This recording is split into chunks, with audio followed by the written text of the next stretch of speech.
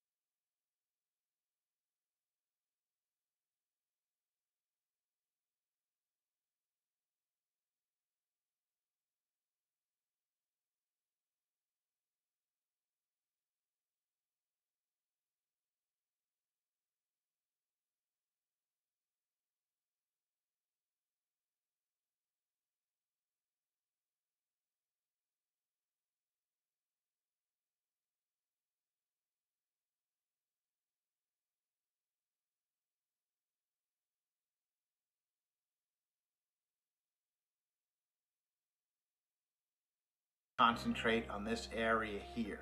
So I want you to start. Let's click on info. You're going to spend some time here to make sure that all this information is correct. Obviously your name, what type of business you are, address, your hours, your phone number, your website. If you are a restaurant, obviously put in a link to your menu. If you have if your restaurant does reservations, obviously add that in here as well. And then you can have a whole area that you can check off so many different things about your business, and they list everything right here. A little description about your business and so forth. Let's go further. Posts. Let me go back up to posts. So I only put one in here because we don't use their website, and I want this clearly visible to anybody who goes to the site. You may have many rows and rows of different posts that you want to put up here. I just want to have this one. It's new ownership, and if you click this, you get taken directly to the new 304 Diner website. I think that's important. At some point, when you've been around a little while, you want to check out some of the insights, total searches to your page, customer views, total actions they took, direction requests, phone calls, customer visits to your storefront, popular times at your restaurant. Take a look at some of these. Some of these may be important. Some of them, they might give you some good insight.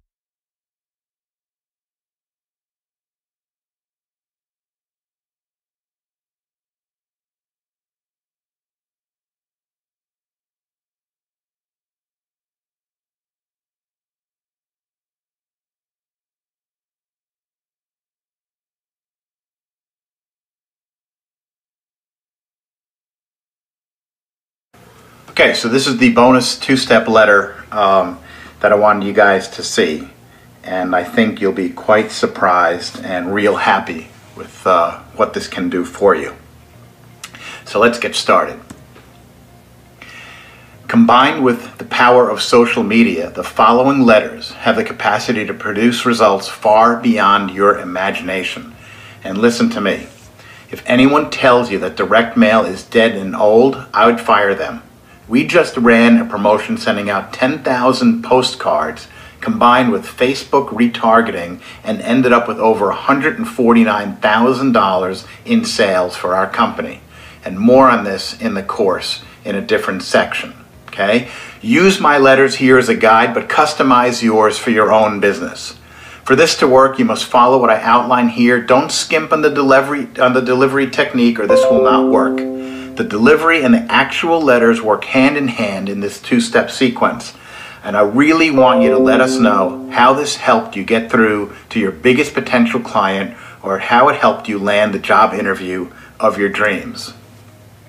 The purpose of these letters is to immediately grab attention of your prospect and to build some anticipation unlike any other letter they have ever received. These letters will pave the way to an easier phone call to your prospective client as well.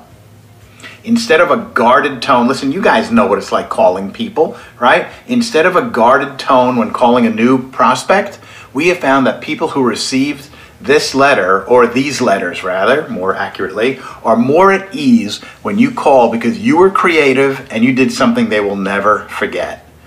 It's a welcomed relief and it'll break through all the clutter of the hundreds of emails and texts your prospect receives each and every day. This exact letter you're viewing today got me into some huge companies because it differentiated me from all the other people trying to get their business. I ended up getting into and doing business with Seagram's, Shiseido Cosmetics, Boehringer Ingelheim Pharmaceuticals, to name a few, and ended up with huge commissions on sales we made. Are you guys ready to see the letters and the mailing process? All right, here we go. So this is what I want you guys to do. Go to FedEx today and get a bunch of FedEx envelopes and forms for mailing. Next, go to the post office and get a bunch of priority mail envelopes. Just get the regular ones, don't get the flat rate. Those are too expensive. Do this next. Well, here's the actual process of what you're going to be doing. You're going to deliver to your prospective client on Monday a FedEx envelope along with letter number 1, which we'll talk about in a few minutes, with a real stock certificate attached to it. Not a copy of a stock certificate, a real, genuine, canceled one that you purchased online. You can get these on eBay, right, for as little as 99 cents each. Why FedEx? You tell me, right?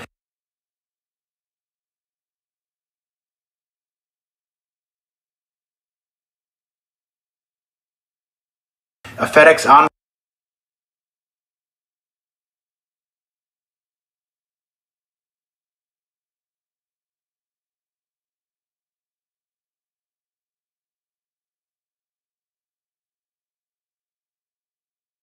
Beside that, there is an important thing that a lot of people, a lot of young people who start the business forget it, they miss it, is to know who your customer is. Who is your targeted customer? Okay? Who is the people who are going to use your product? Okay? What kind of problems are you going to solve with your product? You must know all this stuff, which right now in a minute we are going to talk about it. So the very first step here, as you can see, it is to find out who is your target audience, right? Everything about them, who they are, where they live, what they do, what they like, what they hate, this kind of stuff. Okay, we'll get to that. The second step is when you know about your customers, when you know about your target audience, you will also understand where they will go to fix their problem. Okay, they have a problem, they want to solve it. Where do they go to find the answer? And what you have to do, you should be ready there, right? So the next step on digital marketing is to use different platforms to appear yourself, to appear your business, to show your product to people that, hey, for example, here, my product is my digital marketing course, right? You as a target audience, you wanted to learn digital marketing, right? So you went online, you went into Google, you went into, for example, Instagram, Facebook, Udemy, and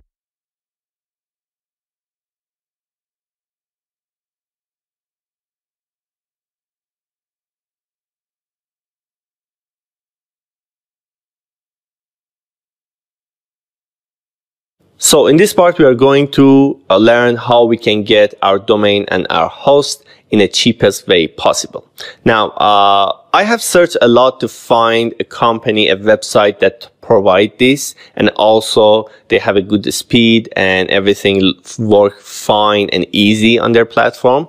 So I found this website here. As you can see, the name is the address of this website is namecheap.com. Right. So right now you can pause the video and search for this website, come here to their website. And then when you are here, come on domains and click on domain name search. Right.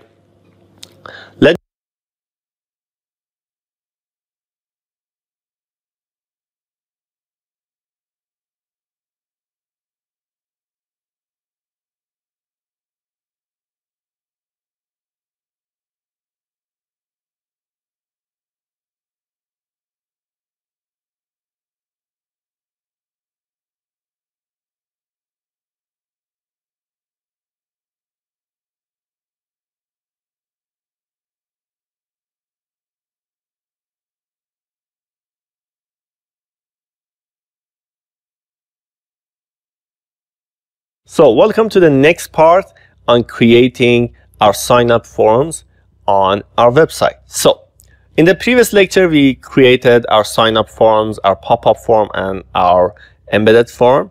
Right now, what we are going to do, we are going to import these forms into our website. So I'm going to come back here. This is the sign-up forms page. And the second one, it is written embedded forms. So I'm going to open it.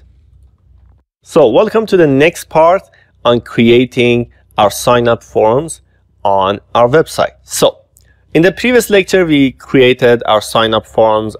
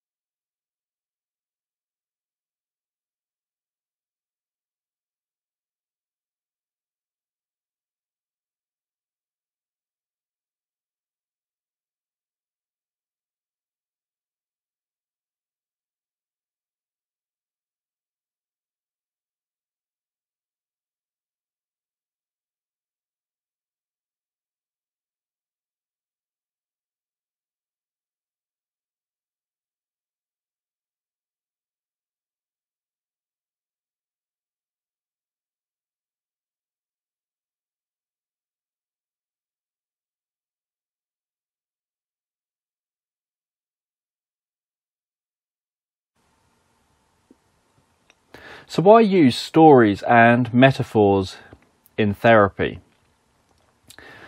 Well, there are many reasons that stories and metaphors can be helpful for therapy. One of them is to lay down and update neurological patterns. So the brain works essentially like a pattern matching machine. And so if you want to lay down or update those patterns, one way to do it is through stories or metaphors. You can allow problems to be seen from an observing self position. So we'll talk about the observing self in a future lecture. But what you're doing is letting someone see their problem from an objective position where they're not absorbed in the story, they're not absorbed in the feelings and emotions of that story. You can use stories and metaphors to stimulate neurological patterns. So rather than that doesn't really engage all the senses, whereas you can tell an engaging story, bringing in visual, they suddenly lock onto you. If you say to somebody, you'll never guess what, in a metaphorical kind of way, and then to explain what they mean, ideas across to the client without. So resistance often happens when you're telling someone to do something.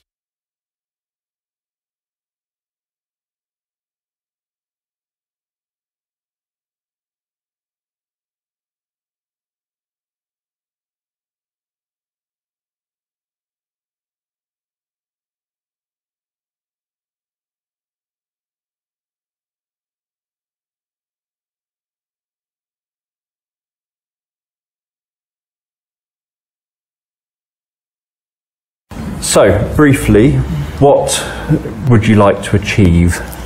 I'd like to be successful in running a business which involves various therapies and manifest that sort of creation of it. But I have a blockage because I feel guilty about earning money from helping people because I have a Buddhist background. So I have a real dilemma with this, and I send myself in tangents, you know, that I'm not doing things ethically or morally. But at the same time, in the West, sometimes people only value something by paying for it. So it's a mixture of Eastern ethics and living in the West, and I find it difficult to reconcile the two. So I end up at an impasse where I can't go forward. And yet, I've learned some amazing therapies.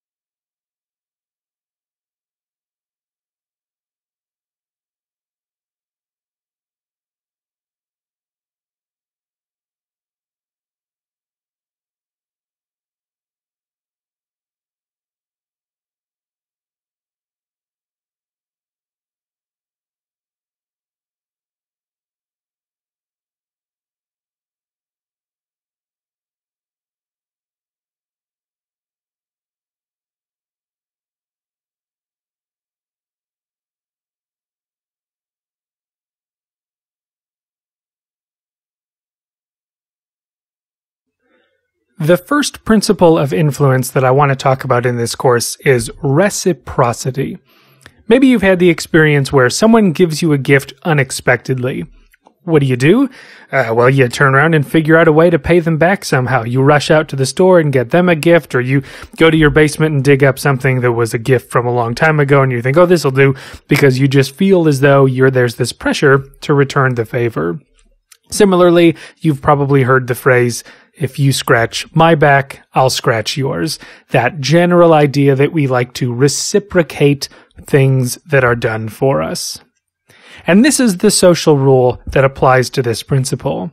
In general, we learn that if someone does you a favor, you pay them back. That's a norm that we live by. And so how can we use this social rule and use it in a way that maximizes influence? Well, we can apply this principle of reciprocity.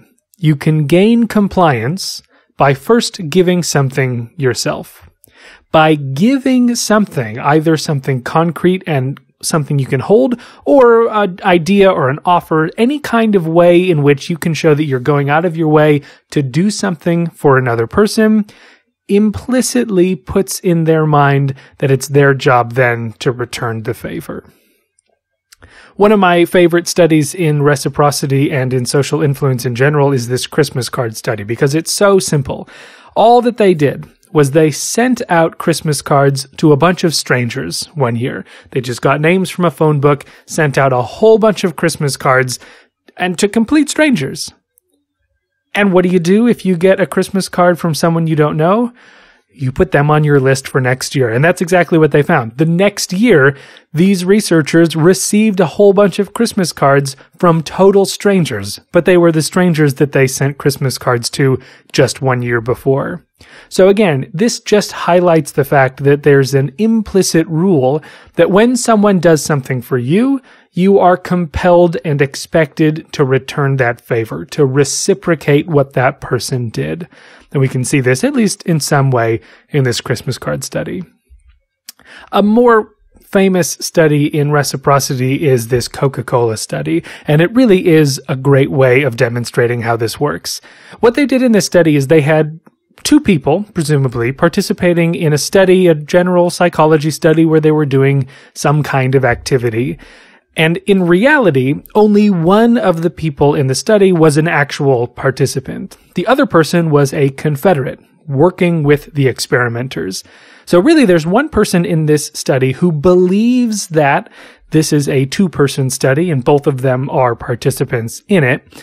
And when there's an intermission in the middle of the experiment, the confederate leaves the room, presumably to go to the bathroom or something. When the confederate comes back, in some cases, he's holding 2 bottles of Coca-Cola. And he says to the participant, hey, I passed by a vending machine. I thought I'd grab you a Coke. Here you go. That's all.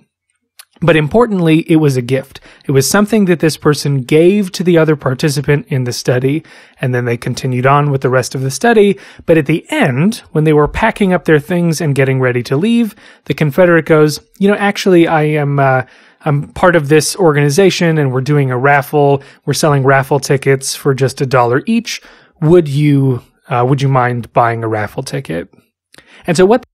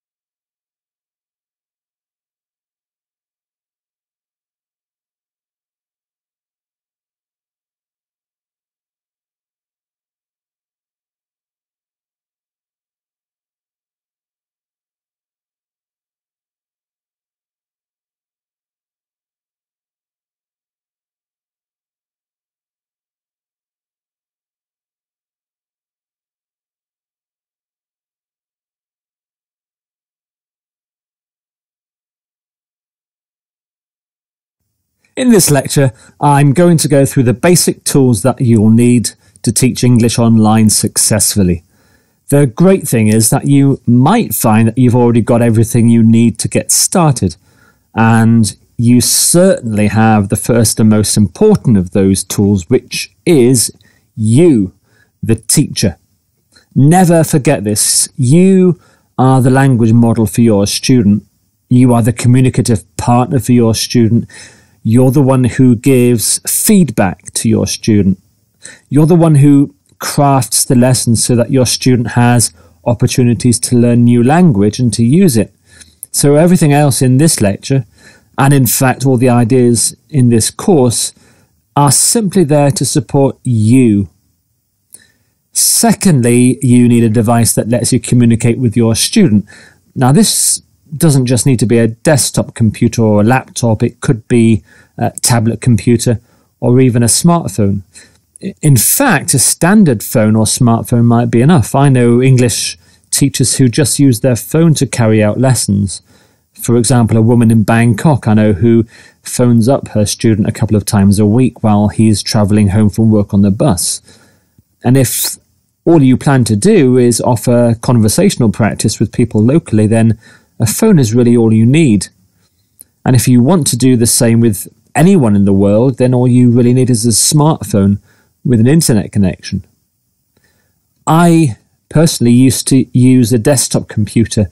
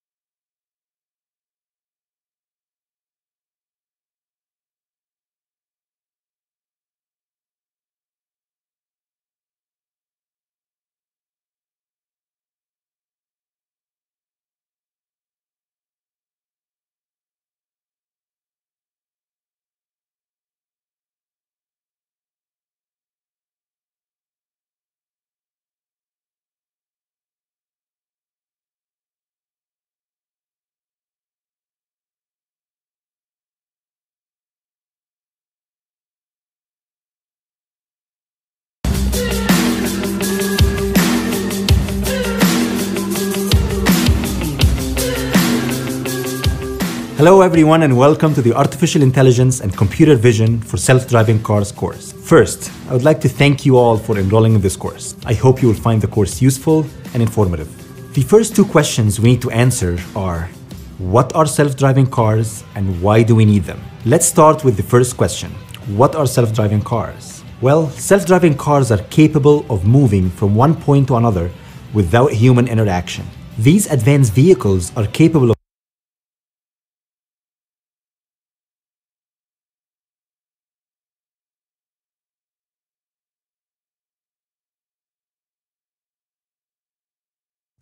Hello everyone and welcome to this section. In this section, we're going to learn how to do image transformations. So we're going to learn how to do rotation, translation. We're going to learn how to do a lot of other processes, but it's very simple. So affine transformation mainly preserves parallel lines in simple form. So parallel lines for the original image and for the transformed image are preserved. So as you guys can see here, be doing is what we call a translation, and that's how you actually translate the image or just move it, in a kind of a linear format.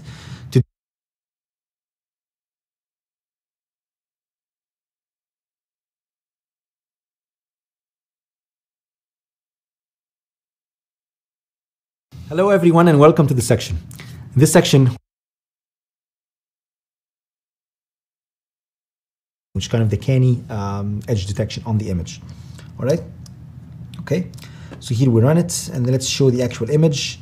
So that's it, that's my image. Again, that's image after we obtain the edge detection. Again, it's showing kind of the lines, and that's the first step. All right, okay, great. Let's exit that part. And then the next step is I'm going to apply cv2.huff_lines, okay, and then I'm going to give it the argument going to be my image canny, and then here I'm going to define the resolution. So here I'm defining the resolution of row parameter. Here I'm defining the resolution of the angle, which is, again, here I'm defining pi divided by 180, which is 1 degrees, pretty much. And then here, I'm going to define simply the threshold, which is kind of the voting. What's the minimum number of votes that I need to include in order to actually detect a line?